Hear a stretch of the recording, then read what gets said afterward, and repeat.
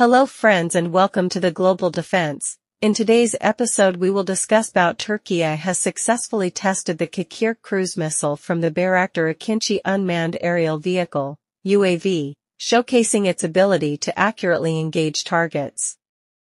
The Çakır missile, introduced in 2022 by Roketsan, represents Turkey's latest advancement in missile technology, designed for land and naval target engagement. Featuring terrain-following capabilities, it can fly at low altitudes for effective navigation across various landscapes. Additionally, its real-time mission adaptability allows for route adjustments, target changes, or mission cancellations mid-flight.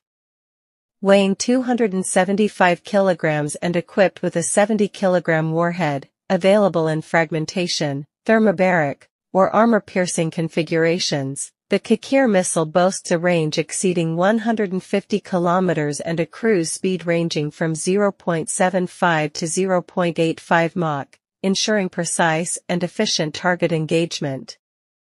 The Bayraktar Akınci drone, known for its high payload capacity, can accommodate 2 Çakır missiles on its external hardpoints. So friends, this was today's podcast. If you liked our podcast, do subscribe our channel, and click on the bell icon. Do support our independent, unbiased journalism so that we can continue to bring the latest geopolitical and military-related news. Thank you for listening.